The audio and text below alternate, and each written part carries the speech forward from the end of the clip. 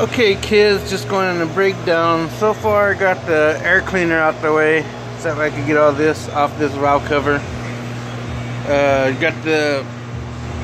There's a rollover bar that goes across here, the bolts here and here that I already removed. I moved, this is for your what do you call it, your cruise control. So I got that pulled off, tied up out of the way so that we can reach that valve cover right there. What I need to do is get both valve covers. I also got your shroud and your electric fan pulled out and out of the way. All the fluids drained. I did want to point out as I got closer that there was a water pump leak. You can see it right there, so good thing we got a water pump because I don't want to put this motor back together with a nice engine with faulty accessories. So I already broke the bolt loose for the harmonic balancer. I'm getting ready to pull that off with my new tool. That's the plug hanging down for the electric fan. There's our oil filter, getting ready to pull that off.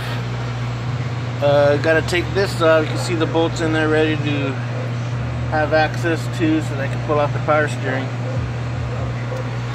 And you can see that it's leaking there, so I'm gonna have to pull that plug, reseal it, put it back in. There's the other valve cover that has to be removed. So I'm gonna start getting to work on this and start pulling some pieces off, and the next time you see my video, you should see more removed. First, we're gonna get this belt off. So let's proceed to do that. Okay, with this, we're gonna put it on this 15mm bolt. That's the way to tighten it. Oh, that's to loosen the pulley. So I guess it does go that way.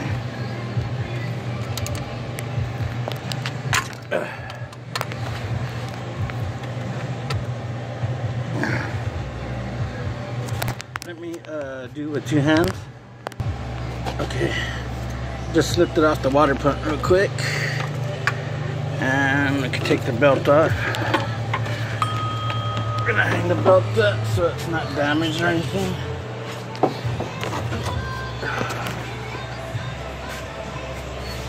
Next, we are going to, pull off the tensioner. And the power steering unit's gonna lay over here. Let me tighten up this the plug for the radiator.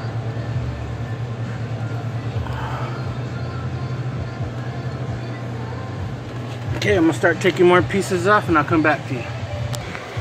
Okay, just to give you a brief description of what I did already, I already took this belt tensioner off of the serpentine belt. I disconnected the oil pressure sensor and unhooked it from this bolt.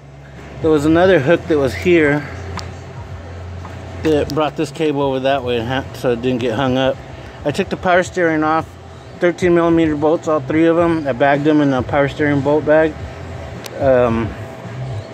Let's see what else. I took the alternator off. These two are 15mm. This is a 13mm. And I bagged those into a bag marked alternator bolts. Over there you can see where I disconnected the fuel line. You gotta use the disconnect tool. This is what it looks like inside the fuel line. It's got four little tabs that when you shove that tool in there, it pushes them outward so it'll unhook. Those little tabs get caught up on that ring right there. I started disconnecting this oil vapor hose, trying to get it off over there. Disconnect the power booster, put the hose over there. Power booster connected, right. I don't know if you can see it. Oh, right there, see that? That's where the power booster hose connects to. So now we're going to take the throttle body out, AC compressor, lay it to the side, pull the rest of this oil vapor hose, and then I guess we'll go next to the thermostat housing. We'll disconnect that so all the water drains out of the block, and then go towards the heater hoses, unclamp them there, pull that piece out from that bolt and disconnect them from the back of the firewall. Get those up out of the way. I have to get all that out of the way to get to these valve covers. Real important. Okay. Just wanted to make a point on how I'm taking off the compressor. Compressor has 15mm bolts. There's one here. And if you look here how that bracket's set up, just wanted to get it on video. We got these two bolts holding the timing cover and the upper AC compressor bracket. And now we're gonna lay that out the way. Apologies, I should have mentioned there was a 13mm bolt right here on the back of the AC. Just wanted to point that out so that you didn't break your AC compressor. Just like the alternators coming out from the side, upper side. So I went ahead and added that to the bag. Okay. Hold on, let me focus. There we go. Okay, had to disconnect the AC unit. The AC unit hoses go right across the top of this valve cover. Has to go. We're gonna have to re-dump Freon into the system, and but we'll just get it serviced. If you buy 2 cans of Freon, they're $54.99 times 2. That goes up to like 120 bucks almost with tax.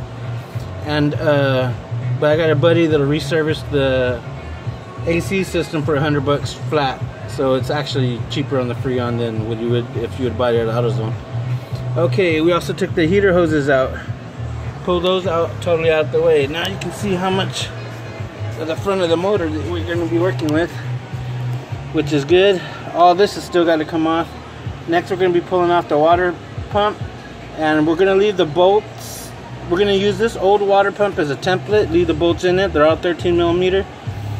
When we put the new water pump, we'll be pulling the bolts one at a time out of the old water pump and sticking them in the new water pump in its proper spaces. We just took the hose that went from this side to this side of the intake. We're gonna start pulling the ignition coil plugs, and I'm not sure, but I think I might be able to leave the injection system in it to pull those valve covers. We'll see how it goes. I'll let you know here in a couple more updates. Next we're gonna do the water pump. Okay, got the water pump off. This water pump, I guess, was creating a deal called electrolysis, and it's totally eating up the surface of the water pump. So what we're gonna do is, once we got this timing cover off, we're gonna wash it up real good, smooth that out and sand it down as much as we can to where it's as smooth as possible, and then we're just gonna reinforce it with silicone. We're gonna use black RTV, ultra black Permatex.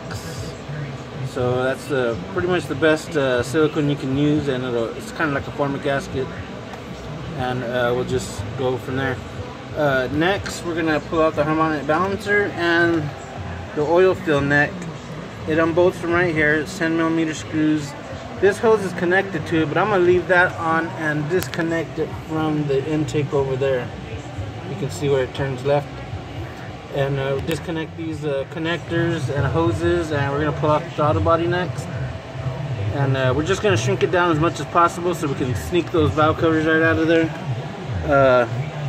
We're gonna pull the timing cover off first, so that the valve covers, we can pull them out. No, I don't think that'll work. Pull them out to the front because those rocker assemblies kind of sticking up. Okay, I'll show you how it goes. First, we're gonna take the filler neck off, disconnect it over there, take the harmonic balancer off, then the front timing cover. And remember, we're gonna leave the bolts in the front timing cover as a template. I'm gonna try to find some little plastic ties so that I can tie them from behind it so they don't come forward. And that way everything stays exactly where it's at, and it's a quicker reassembly process when you do it that way. That way you ain't gotta figure out and remeasure the holes or where these bolts go. And as you see, that as I'm taking it off in layers, you can see where the leftover bolts are. There's 1, 2, 3, 4 down there, 5. There's 4 in the bottom for the oil pan, 6, 7, It's in here somewhere. Yeah, that's why we gotta clean it up a little bit. Find the rest of these bolts. Alrighty, we'll come right back to you. My mistake, those are 8s, not 10s. Okay, just got the harmonic balancer off. Got it pulled all the way out. Gotta use my cool new tool over here. Got this online for $39.99, which is a hell of a deal because to rent it at AutoZone, it's $180, and they don't even carry the correct one. So that's a cool little tool to have. What it does is it, see these slots right here? There, and here. Not these inside ones, the ones that are more higher. You grab there, and then the claw just pulls it out. This is what it looks like. So that claw just locks on it like so and starts dragging it out.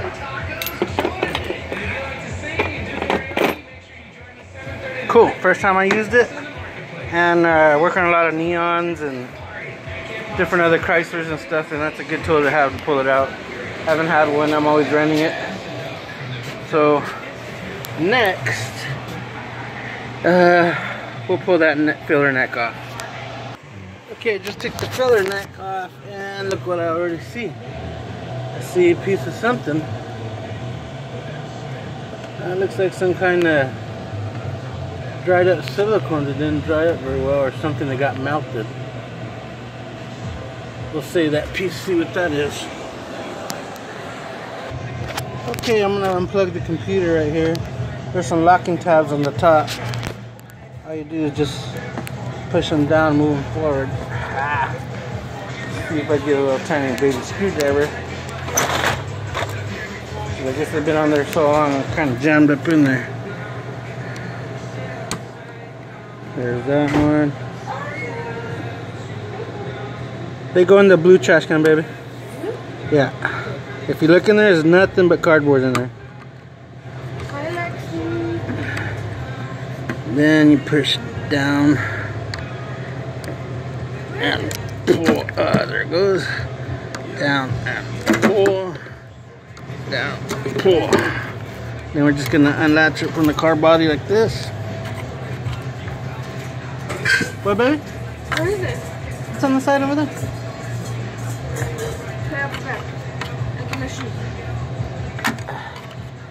Okay. Like so, that way we can tie it up over there like so, up and out of the way from the valve cover. Okay, we'll come back when we got it all tied up and out of the way and the valve cover loose and pulled off. Hey, we got the valve cover off. We're examining this. If you can look down there, this is where the timing chain rattles at. See how loose that is? It's just hanging down there. As soon as it starts, it tightens up and slaps up against this guide. I don't see anything broken yet, but it looks like it could be the tensioner failure, but we won't know until we got the front cover off. So we're getting that off next. Okay, that's what it looks like with the timing cover off. And it is the right bank timing chain failure. I mean timing chain tensioner failure. As you can see, is over here is nice and tight. But that's where the slop is. So that's what's failed.